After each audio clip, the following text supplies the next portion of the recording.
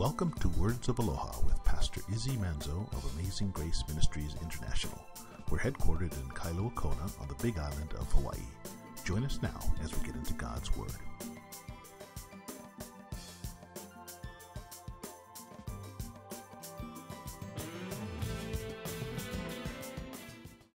Lord, we come to you this morning and we just pray that you would hold back the rain as we seek in your word. We pray, Lord, that you would open our eyes to see what you have for us today. Pray that you would touch our hearts and that we would leave changed people, better understanding who you are and how much you love us, Lord, and how we can walk differently with you as our Lord and Shepherd. We ask that now that you use Pastor Izzy and all God's people said, Amen. Well, guys, would you grab your Bibles and turn to Romans chapter 7, verse 4. Romans 7:4. If you need a Bible, just raise your hand. Dylan will hand out some Bibles if you need. Anybody need one? Looks like everybody's pretty covered, but the Sunday school is going to be going with Aaron over to that tent over yonder. Stay out of the rain, kids. And we're so grateful to have such a great wallpaper, you know. We had a pod of dolphins going by just a little bit ago, and it's really nice, you know, now that we have video for YouTube, the people that all those years heard me on the radio would say, you don't really have dolphins and whales behind you, do you? And now we get to film them. Last week, Kailua had a little lapse between the cameras, and he's like, oh no, Pastor, there was a couple seconds, and you were talking about dolphins. And so I looked in the footage, what we had, and we had some footage of the dolphins behind you. So I put it in there to cover for that little lapse. I said, perfect, you know. That's good creative editing, but it tells the folks that, you know, they don't believe me. I'm hoping that while I'm preaching today, a whale will come. And we had 2 whales yesterday at Steve Hudson's memorial, and it was just like God winking at us, you know, because all the guys, a lot of the group were, you know, surfers and fishermen, and they were like, those are the first whales. Oh, Steve-O must have been talking to the boss, you know, that's how he must have been talking to his boss up there, because he made sure some whales came for his memorial, and it was really neat. It was like the Lord, just a little wink. You know, we don't worship whales here. We worship the maker of the whales. You know, the scripture says, don't worship creation, worship the creator, the one that made it all. So he's an awesome God to serve, and just those little things he does to show off his handiwork. We're just surrounded. The wallpaper's beautiful. This is a perfect day, nice, smooth, glassy. Be perfect for the whales to jump. Like right now would be good, Lord, if you could. Wouldn't that be good? Like right now, I go like that, and you guys would be like, ooh. Yeah. Jan says I'd be too full of myself. The Lord will wait till I'm into the message. So, okay, let's get to the word. Romans chapter 7, verse 4. We got to verse 4 last week. This is where we're going to pick up. It's one of those therefores. So whenever you see therefore, what is it therefore? It's adding to the idea of what was said before. Let me read you the verse. Therefore, my brethren, you were also made to die to the law. That it says, and through the body of Christ, so that you would be joined to another, to him who was raised from the dead, in order that we might bear fruit for God. This is what we went over last week. In order for a seed to be fruitful, what's it have to do first? Has to go into the ground and die. Has to lose its identity as that little seed, that little kernel of wheat or corn, and it actually gives up its identity of that individuality. When it goes into the ground and dies, you've seen it on time-lapse photography where they have the little seed in the earth with the glass, and you watch it, and the little seed starts to jump, and then it splits open, and then the little root and the stalk come out. And when you I'm only pointing this out to you so that the next time you see one of those Learning Channel specials and you see that, try to spot the seed after just a couple seconds. After the shoot that goes up, you know, of the stalk, and the roots begin to go down, look for the seed. You know what will happen, right? I mean, maybe you don't know. That's why I want you to pay attention. The actual kernel, the seed that started that plant, breaks into 2 pieces and falls away. And the inner part of the kernel gets absorbed into the plant and becomes the new life. And so Paul is using something that, like, if you grew up in agricultural society, you'd be like, yeah, duh. You know, that seed has to die. But it's not so that it's dead and has no life. It's so that it brings a new life that can be fruitful. Because one little kernel of wheat can grow into a stalk with multiple heads of wheat on it, and each head has 30 to 100 different seeds in it. When we die, Paul is saying, that's when we can become fruitful. That we could bear fruit for God. Now remember in Galatians when Paul was writing to the church at Galatia, he said that the fruit of the Spirit, who knows the fruits of the Spirit? Love, joy, peace, patience, kindness, gentleness, self-control, things such as these kind of things. These are the fruits that God wants to bring forth in our life. But for me to be kind to someone else, a little bit of dying to myself has to happen. Because even for me to want to put someone else first, I don't know if you're this way, but I pretty much got one particular person I look out for all the time, and that's me.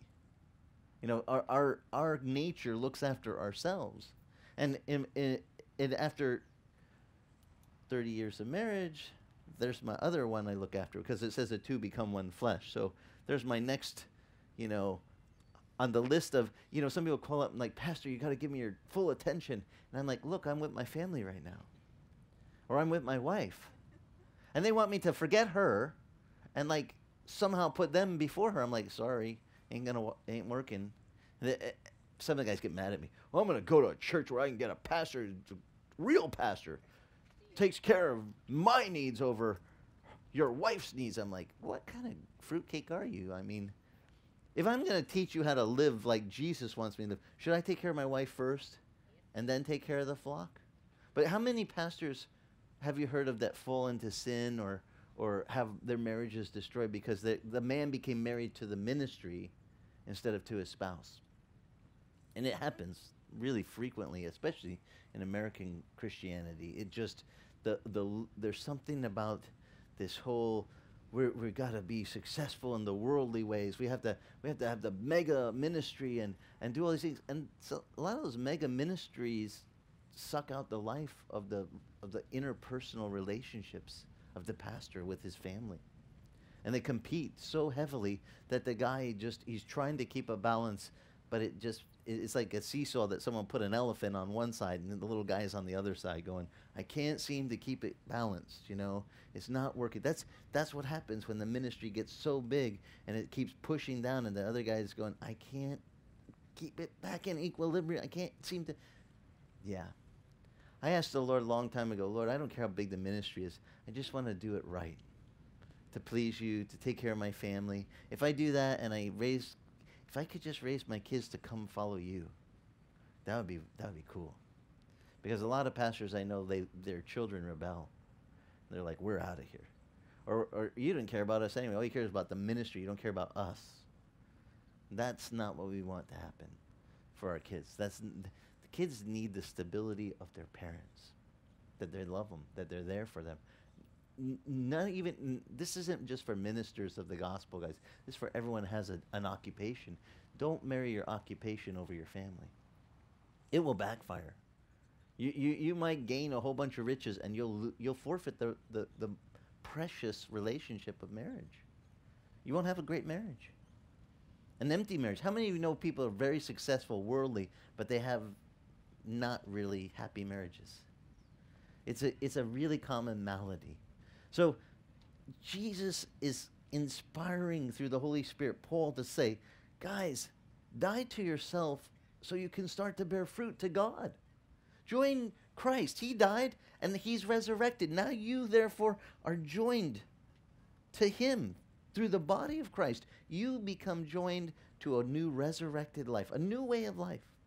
A life where you die to yourself and you become really fruitful for God. And so then he continues today where we pick up verse 5. He says, for while we were in the flesh, and you know that flesh, our flesh, it's all about me, take care of me, my passions. He said the sinful passions of our flesh, they were aroused by the law. Remember the 10 commandments that got broken down in Leviticus to 613 Levitical statutes. They didn't just take 10 and say that's enough. They subbed them out, break them down little by little into every little aspect. He says, my flesh, the sinful passions, they became aroused by the law of God. He says, and it says, they were at work in the members of my body to bear fruit for death. He says, but now we've been released from the law, having died to that which we were bound, so that we can serve in newness of the Spirit and not in the oldness of the letter. What shall we say then? He said, is the law sin? May it never be, God forbid. On the contrary, he says, I would not have come to know sin except through the law. He says, for I wouldn't have known about coveting except that it says in the law, thou shalt not covet. And what's Paul say in verse 8? I love this. He said, but sin, taking opportunity through the commandment, produced in me coveting of every kind. For apart from the law, sin is dead. He says, I didn't even know about this sin that resided in my members until the law said, thou shalt not do this. It's kind of like, this study to me is the study of thou shalt not walk on the grass. The guy, I remember when our daughter was going to Aloha school, we went up there and they had a little strip between the sidewalk and the ball field. And all the kids, instead of walking, the sidewalk goes 90 degrees, right? But if you have a shortcut where you can skip going this all the way down the sidewalk and turn left, and you can just kind of angle over, what are the kids going to do? They just cut right through the angle of the grass. And they had cut through the angle of the grass. Now, if you don't know, Aloha is up on our side of our mountain here, and it seems like we live right below the school, just down at 400-foot elevation, but they're up in the 1,000-foot-ish, elevation, and they get rain constantly up there. When our daughter was at school, they had to have their umbrella with their school bag, and you're just thinking, well, okay, it's gonna rain. It's just every day, clouds up. By the afternoon, the clouds, cool off, and it dumps water down on the school. And the man who was tasked with, I felt so bad for this guy. There's a little Japanese guy I met up there, and he had the job, I think they call him the janitor or the custodian or something. He had to try to replant the grass because it rains every day and the kids tromp through there, and so they pretty much beat the grass down till it was dirt, and then the rain comes and it turns to mud, and then the kids run through the mud, and then it just tears it up more, and you had this big mud trough that was between the corner, and it was just like a simple little thing. But we came one day and he had it all roped off. Do not walk on the grass. And he was putting down grass seeds to try to get the, grass to come in. And I'm cracking up because I'm watching the kids. And they walk up and they look at the sign that says, do not walk on the grass. It's right there. It's plain as day. Do not walk. And it's like, it's all got a string all the way from the corner, all across the diagonal, everything. He's got it roped off. He's got the grass seed down. And as soon as they read the sign, their little brains, you know what they're doing, right? They just jump right over and run across the thing. And I'm like thinking, it would have been better if he said, please step on this. And they would have read it and gone, I'm not doing that. You want me to do that. But when you say don't do that, what is it about our nature that when someone says don't do that, we're like, well, who are you to tell me not to do that? I'm going to do that. You said don't, I'm going to do it. And I don't know if it's just our flesh or challenge to us or what, but we don't like people telling us not to do something. And Paul, he didn't like it when the law said, thou shalt not covet. What's coveting mean? When you want something that someone else has, it's theirs. Coveting is a dangerous sin. Because when you covet, say you covet your neighbor's, the Bible says don't covet your neighbor's anything. Don't covet his oxen, don't covet his servant, don't covet, anything that he has.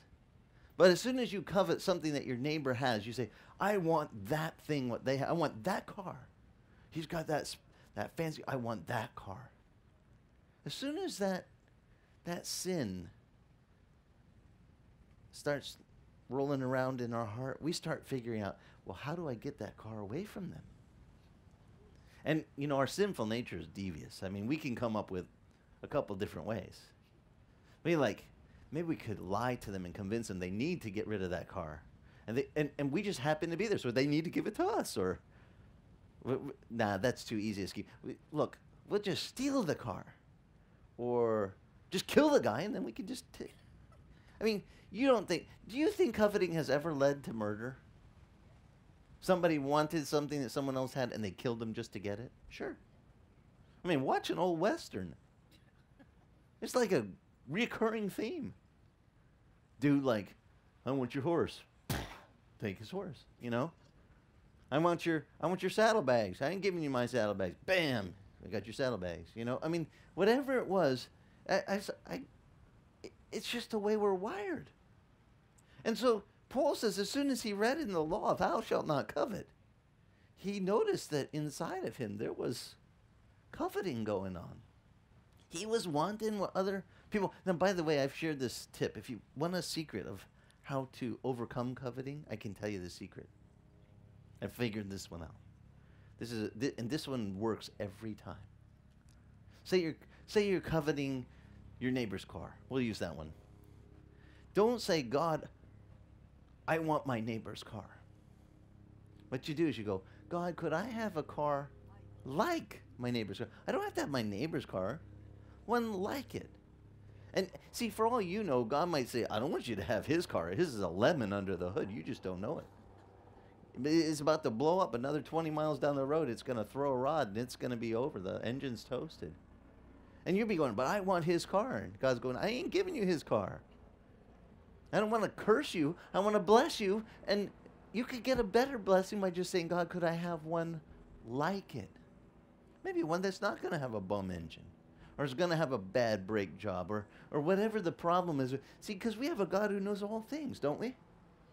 It's better to go with his plan and say, I'll take one like... No, by the way, guys, this works even for some of you covet other people's spouses. Don't do that. You say, God, could I have one like that? Not that person, because that person was already given to someone else. Leave that alone.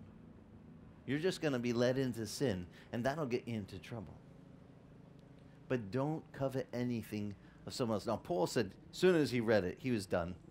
I mean, thou shalt not covet. He went, okay. Thou shalt not bear false witness. No lying. You ever read that? That's one of the rules.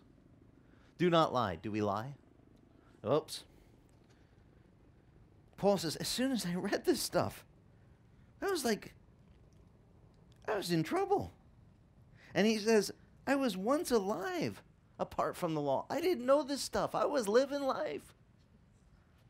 As soon as the commandment came, he says that sin became alive in me, and I died. He went, wow, I'm in trouble. And it says, in this commandment, which was to result in life, actually proved to result in death for me. He found out that this commandment brought death to him. He said, for sin, look at verse 11, taking opportunity through the commandment deceived me. And through it, he says, it killed me. As soon as I learned this stuff, thou shalt not do this, I was doing it. And then he realized, I got a problem. So then, verse 12, he says, the law is holy, and the commandment is holy, and it's righteous, and it's good. The law itself is good. But he said, therefore, verse 13, did that which is good become a cause of death for me? May it never be. Rather, it was sin, in order that it might be shown to be sin, by affecting my death through that which is good, so that through the commandment, sin would become utterly sinful. In other words, Paul's saying, once I saw the rules that said, thou shalt not do this and thou shalt not do that, he went, I found out I'm a rule breaker. I'm blowing it. I'm a sinner. Now, I don't know if any of you really needed any schooling in that area. I didn't. I was like, I know I'm a sinner. It wasn't like, I never really went to church thinking that the minister had to tell me that I was a sinner. I went already knowing that. I wanted to know, what do I do about it? Okay? But we already saw in Romans 3:23, Paul said, all of us have sinned and fallen short of the glory of God. So why the law? You know, we have the Old Testament law. And have any of you run into some groups of sects of, they call themselves Christians, but they say, we're Christians, but we follow the law too. We follow Jesus, but we also adhere to the law. Well, there's some groups like Seventh-day Adventists. The law, do you guys worship on Sunday? They'll ask you right away. Do you eat pork? Do you do anything what is against the Jewish law? And they'll tell you that, well, we followed the Lord, but we follow the law too. And they act like somehow this makes them better than all the rest of the groups. I mean, I've run into some of them tell me, you guys, you worship on Sunday, you've taken the mark of the beast because you don't follow the law. I said, listen, the law had a job to do. His job was to be a tutor, it says in Galatians, to lead me to Christ. Once the tutor has done its job, do I need to keep going to the tutor? No, because I've already been led to the head of the body, Christ himself. And that's the one where the life comes from. That's the one that we serve in this, what we've been studying, in newness of life.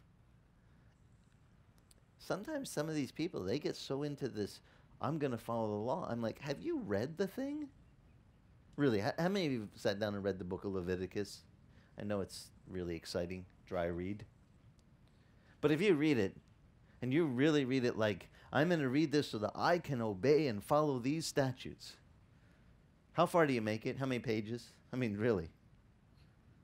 Sincerely. I mean, if you read those rules, we're busted, not even a page in. And there's a lot of pages to Leviticus. And so you keep reading, you're like, oh man, I blew it here, and I blew it there, and I blew it. And Paul said, all he had to do was read one. Do not step on the grass, and he'd stepped on the grass. I mean, one, do not covet, and he was like, I blew it. And it kind of became a quagmire to him because so many of the Jewish people were teaching that the law you must follow. Now, you might not understand the mentality of this, but let me explain to you. They thought that if they followed the law, they would be approved by God. Like you earned your approval through your obedience to the law. The better you did the law, the more that God was pleased with you. The problem is, Paul said, the more I learned the law, and by the way, did Paul know the law?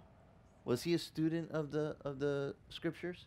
Yeah, he had the title Pharisee of Pharisees. Studied under one of the most premier leading Jewish rabbis, Gamaliel. He was very learned in the scripture. To even get the title Pharisee of Pharisees, you had to hand write out a copy of the scroll of Isaiah, every jot and tittle with no mistakes, and commit it to memory. The entire, we'd say, book of Isaiah, which is not a short one, by the way, in the Old Testament. It's a long one. He was schooled. He knew what we call our Old Testament, their scriptures. He was a student of them. But he's the one saying to us, guys, this is about having new life. And new life does not come from being bound under the law. In fact, new life comes from being bound to listen to this, verse 6. Now we have been released from the law, having died to that which we were bound. It says, so that we might serve in the newness of the Spirit, not in the oldness of the letter. Referring to the letter of the law. No more are we going with that, let's follow the letter of the law. Let's follow the spirit of the law. You know, when you learn the spirit of the law, Jesus, and by the way, did Jesus say I came to get rid of the law? No, he said I didn't come to abolish the law. I came to what? Fulfill it. Well, you say, well, what was the requirement? What did he have to do to fulfill the law? He had to be a perfect, unblemished lamb. Not a single, there was not one point of the law that he broke. To fulfill it, he had to live it out. And then, in that perfection. That's the part that I can't do. He lived out the law to the fullest extent, every part fulfilled. He said, Jesus, did you covet? Nope, didn't go there. Did you commit adultery? Did you fornicate? Did you do any of the law? Did you ever lie? Think about this. Did Jesus lie? No. He said, I am the way, the what? Truth, and the life. No one, he says, gets to the Father except through me. He came to be the sacrifice to help us get to God.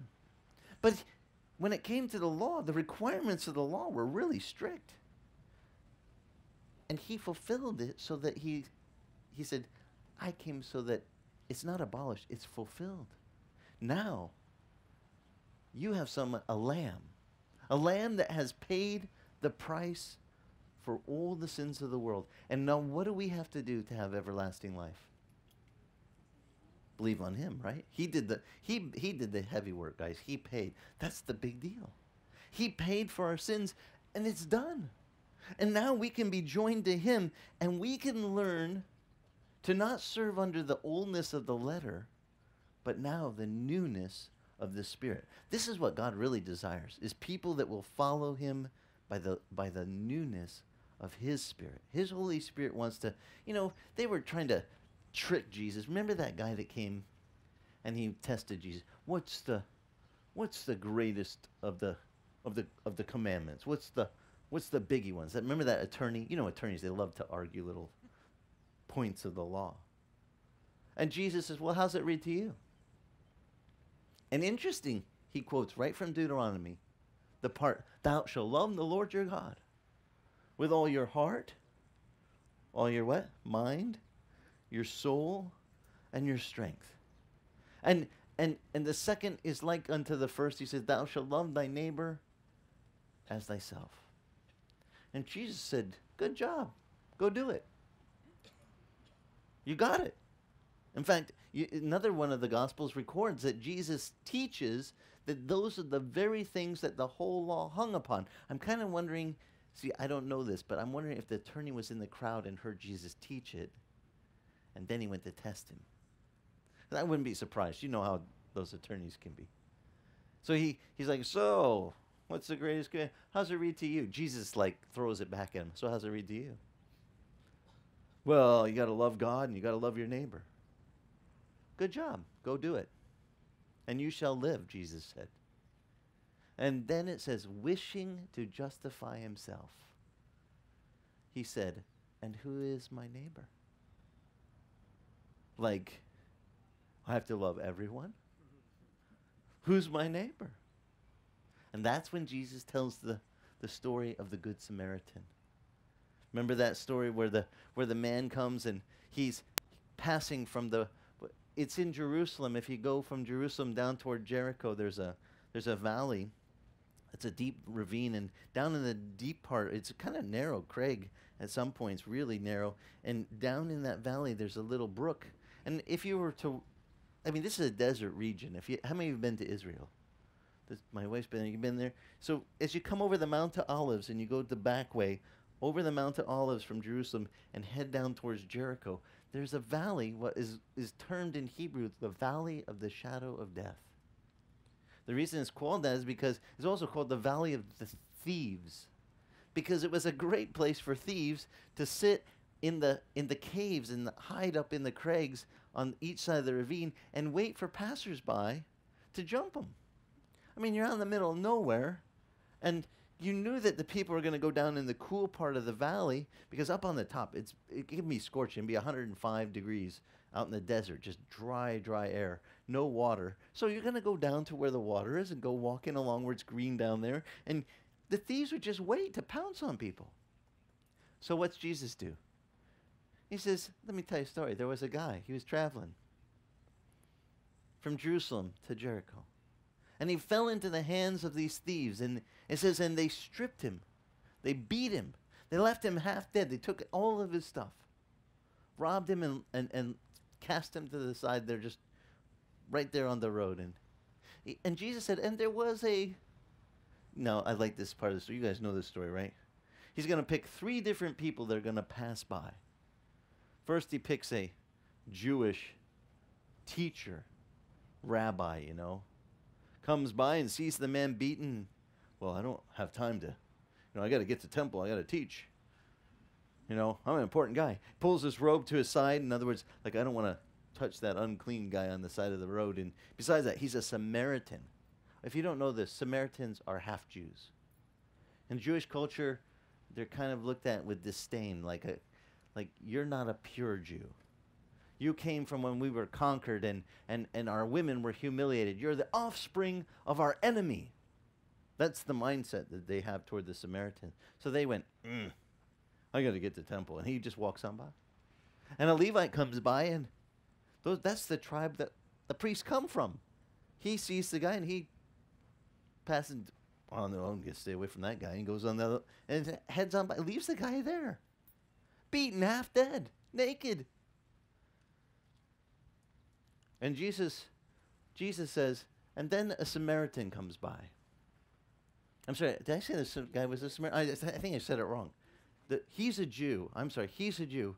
The guy who comes by is a Samaritan, the one, the enemy, the half-breed. He comes by and sees the man, it says, and lifts him up, and he bandages him. He puts his own oil on the wounds, and it'd be like what we call administering first aid. He puts some salve on him, and he puts him on his beast of burden, and he takes him all the way to the inn, and he tells the innkeeper, take care of this fella. I've got to go do some business, but whatever it costs you, I'll pay it when I come back. And Jesus said, which one of these men proved to be a neighbor to the Samaritan? I mean, sorry. I'm tired. I admit it. It was a long day yesterday. Which one proved to be the neighbor? And this guy, I'm sure the attorney's going, I don't like the answer. Because it's a Samaritan. The Good Samaritan story is like showing that it's not your genealogy, it's not your Jewishness, it's not your following of the lawness that makes you approved by God. It's you showing compassion. And Jesus asked him, which one showed compassion to that man that fell into the hands of the thieves? And I guess the Samaritan. He said, go and do the same. Go show compassion. Now, that's the spirit of the law right there. The spirit of God's law is that we be compassionate to our fellow man, to someone in need. We show what it says. How you guys probably heard this growing up, didn't you? The golden rule. Do unto others as you have them what? Do unto you. That's the spirit of the law. I don't have to teach you all the little things about, if your neighbor's animal comes and kills your animal, then, the law actually gives down to the detail what you have to do, what to do with the dead animal, how to repay the guy who lost his animal, the whole thing. If you love your neighbor and your animal caused his animal harm, what would you do out of love? Would you take care of it? I mean, just out of love and compassion, be like, oh man, I'm sorry you lost your animal. Let me see, what can I do to make it right? Can I give you one of my animals? Can I get you another animal? Can I buy you one? You don't need a law to tell you to do that, because the spirit of the law is alive in you. And this is where, when we learn to die to our flesh and we say, God, let us be resurrected with your Son. Let us walk in that newness of the Spirit. We start just doing these things because it's just the spirit of the law. It's what Jesus would do. And if you ever don't know what the spirit of the law is, like you got a question, you're going, what should I do in this circumstance? Just do this. What would Jesus do? The kids have little bracelets, WWJD. What would Jesus do? Just think, what would he do? Because truly, if you ask yourself that question, you say, what would Jesus do right here? What would he do to help this person? How would he help them? You will come to the spirit, God's spirit of the law. Because Jesus said, guys, I'm going to go now. When he went to the cross, right before he left the earth, he said, I'm going to go to my Father's house, and I'm going to prepare a place for you. Don't let your heart be troubled. I'm coming back. I'll get you. I'll bring you to where I am. And he says, in my Father's house there's many what? Mansions. He says, and I'll bring you so that you would be where I am. I want you to be with me. But he told his disciples, he says, guys, don't worry. I've got a gift I'm going to leave you. In fact, it's to your advantage. I go away, and I'm going to send you a helper. This helper's called the Holy Spirit. And Jesus knew, while he was humbled in the state of a man on this earth, he could only be in one physical location at a time. But how limited is God's Spirit? Can God's Spirit be with all of us at the same time? He says, I'm telling you, it's to your advantage. I go away, and I send you the Holy Ghost, the helper, because he'll be with all of you. And they were going, oh, man, don't leave. There goes our free lunch card. You know, well, there goes the guy who does all the miracles. And he goes, no, I'm sending my Spirit. And he says, and greater things, what you've seen me do, greater things will you do. You know, you read about the early church, did they have miracles happen? You know, after Christ left, did they pray for the sick? Did they get healed? Did they see miracles of, you know, the food multiplying, like when Jesus multiplied the loaves? Yeah. You read church history, there was cool stuff. Does that stuff still happen today? See, I got to tell you, the people who are really into the letter of the law, they do this. I don't see it. I'm looking at the law, and I don't see anywhere where there's loaves and fish and food multiplying. I never seen no food I said, you never been to our feeding. You know, we've had weeks where there's like very little and a really big line.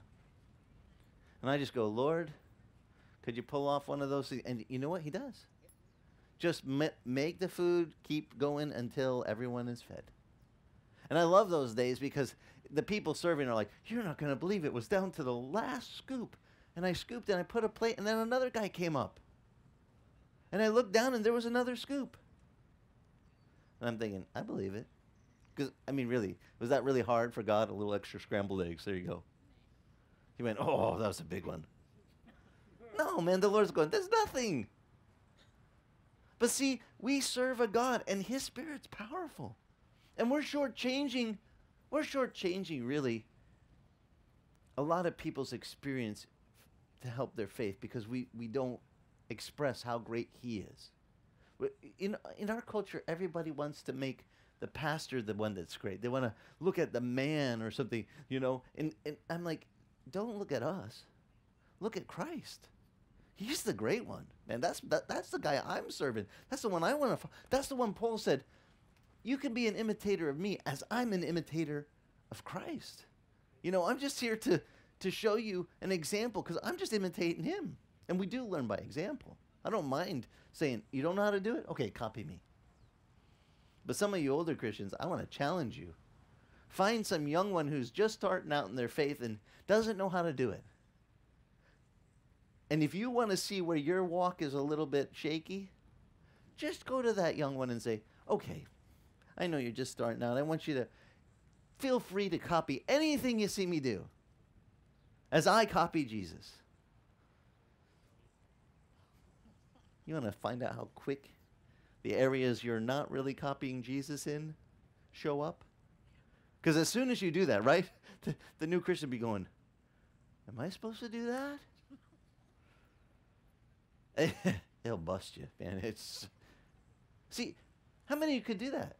Right now, you could, if I said, look, I got a brand new believer. They just gave their life to the Lord this morning, and they want to know how to do this. Can I send them home with you for the week? I just need you to just live your life before them as a Christian. Show them how to do it, you know, each day. What do you do? When you get up, you seek the Lord, you go help, do whatever, you go to your job. Just let them follow you. Let them see how you conduct yourself in Christ. You want to see how quick areas will float to the top that need a little skimming off? Little dross removal, we call it. You know, when they purify metal, they put it under the heat in the crucible. They turn up the heat, and all the impurities float to the top. And then the metalsmith, he takes this little, like, angled piece of metal, he skims across the top, and he pulls this black sooty garbage off, and he smacks it. That doesn't belong in there. And then he turns the fire up a little more. and the finer particles start to bubble up. And this is the very word for trying metal that Paul says God wants to try our hearts. He wants to test us. He wants to put us through the fire and bring out the crud so he can make us into pure gold, into valuable metal that has been refined. And some Christians in our culture have not got through much refining. And they don't even realize how rough and raw they are, because they've never really thought about, hey, what if I had to... Now, some of you parents, you already got nailed because you were raising kids, and you know, kids are amazing. They're like, I don't think you should do that. How do they, like, they know. It's like their little spirit knows, that's not good to do. And you're just going along doing it every day. But as soon as you have a kid, you realize some of the stuff you used to do you maybe shouldn't do. How many people change their behavior after their children come along? You know, the partying ways. They go, probably shouldn't be partying every night. You know, I used to drink till I was blitzed out, and then, you know, kids came along and I was like, that's probably not the best example. We have so many people that change their ways when they know someone else is watching them to learn. But see, if you don't realize it, your life is meant to be lived so people can look at you and they can learn about Christ by just seeing him shine through you. And they're just looking at you going, It's not about teaching you the letter of the law, but it is about teaching you the Spirit of Christ, what he wants you to do. And this week, I want to encourage you. Now, next week, we're going to come to this quagmire Paul is going to lead to. Now he's going to start to explain the very thing I don't want to do, I do. The very things I do want to do, I don't do. I call this the Romans 7 do-do chapter. Because this part is, I can totally, have you ever felt like that? If you've ever felt like the very thing you said you weren't going to do, you did, or the thing you knew you were supposed to do, but you didn't do, or has anyone ever read the rest of this chapter and felt like, Paul, I am so glad you put this in the Bible, because I can identify. You're going to love next week's sermon. This portion of Scripture, the end of Romans 7, it really, I don't know, it's a comfort to my heart. It makes me realize, if Paul the Apostle had said that stuff, and God, did he use that guy? I mean, how'd you like to have, like, you know, on your resume, spiritual resume, so what did you do for the Lord? Well, I helped pen, like, half the New Testament. I mean, is that kind of good? You know, like, but yeah, just put that down on my resume. And plant a few churches and, you know, do a few missionary journeys and see hundreds of thousands come to Christ. And yeah, they put that down. But if he's going to say what he says next week, what we see here, well, you can read ahead. He said it a long time ago. But he's going to say that even he had trouble. The very things he wanted to do, he didn't do. The very things he didn't want to do, he did. And he's going to come to a thing that I honestly have to share the secret at the end of that, because when it gets all done, he's going to declare, who is going to set me free from this body of sin and death? My body, he says, it's sinful. I need to be, and then he's going to say the answer in Romans 8, verse 1. I'm not telling you, you got to read it yourself. Because, you know, that's the fun. I already read it. I know what it says. And sometimes the teachers, American Christians are the laziest. They want to be spoon-fed. Tell me what it says. Tell me it all. I'm like, read it yourself. It's there. Do you have a Bible? Do you need one? Some of the people are watching, they're going to be watching this on the internet. It's okay. Just go to amazinggracekona.com. Go to Pastor Izzy's favorite links. If you don't have a Bible, I got 5 different Bible resources on the internet. Free Bibles you can read in any language. Doesn't have to be in English. Maybe that's not your first language like myself. You can click on the Italian Bible. There's actually 3 different ones on there. You can read in whatever your native tongue. We have it like in all different translations. And you can look up the words, what they mean. You say you want to know, where does that word come from? You can click on the Blue Letter Bible and follow the link to the concordance, and you can see where I learned these things. It's beautiful. But I want you guys to be able to do it.